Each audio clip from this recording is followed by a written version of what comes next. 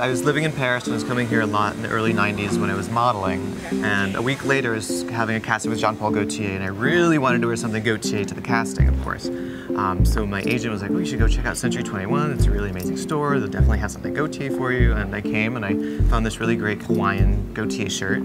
I wore it to my casting, and the next week I was on his runway, and I thank Century 21 for my runway debut at Jean-Paul Gaultier. I'm a huge fan of bright colors, but I know a lot of people are afraid to wear it. I don't think women really know how to dress for their body types or really what kind of colors look good on them. So I think there's a specific thing that I'd kind of like to flesh out a bit more, really help women understand what shapes are good for them and what colors are good for them to really give them a bit more confidence. Everything I have is from Century 21. You know, they just have such great stuff here, and it was a delight to come shop for myself again.